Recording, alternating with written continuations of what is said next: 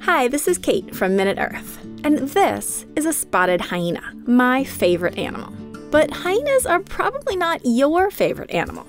Even though we humans generally feel pretty warm and fuzzy toward warm and fuzzy animals, we like hyenas just about as much as we do snakes, tarantulas, skunks, and hornets. Like snakes and spiders, hyenas have long been vilified, and we're talking way before Disney.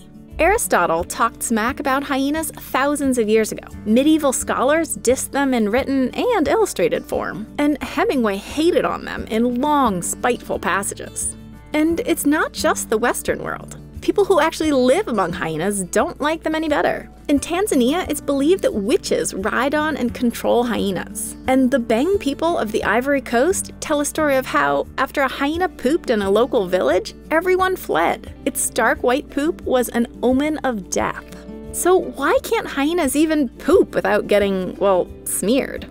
It's partly a vicious cycle, since one negative depiction begets another. But all this hate has to be based on something. And sure, hyenas can hurt us, but so can tigers, elephants, and lots of other critters we adore. So that alone doesn't explain it. Maybe it's their looks. I mean, I think hyenas are unhyenably cute, but I know some people think they're a bit off. Their scraggly mane, awkward proportions, occasionally sparsely furred face, and yeah, their weirdly pale poop. And researchers have found that one thing that turns us humans off from animals is traits that, on a human, would look unhealthy or old or just plain ugly. But while these critters won't win any beauty contests, we don't go so far as to cast them as villains either. Hyenas' PR problem might also stem from the fact that, just as we view animals' appearance through a human lens, we also view their behavior through a human lens. And when a species,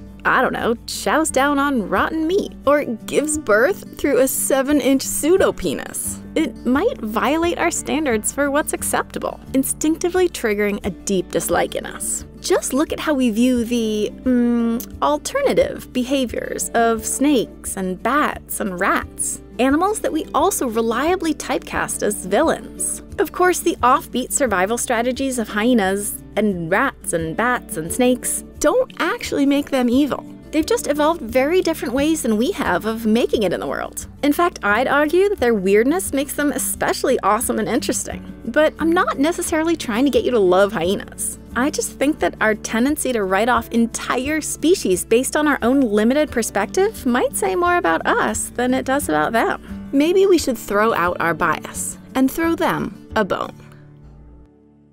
Okay, so clearly I'm not shy about displaying my love for hyenas. Or for MinuteEarth. And neither are you all, since you've been asking for more MinuteEarth merch. And we finally made it happen. Check out these pawsome sticker packs featuring some of our favorite MinuteEarth characters, including a very cute and cuddly hyena. You can pre-order them right now at dftba.com/MinuteEarth. And with the help of our patrons, we've also designed 2 great new t-shirts. Plus, you can always add some of our classic merch to your order as well. Check it all out at dftba.com/MinuteEarth. And be sure to tweet us or tag us on Instagram to show off your new stuff. Also, congrats to our latest caption contest winner. The next image is ready for awesome caption suggestions from all levels of patrons at patreon.com/MinuteEarth.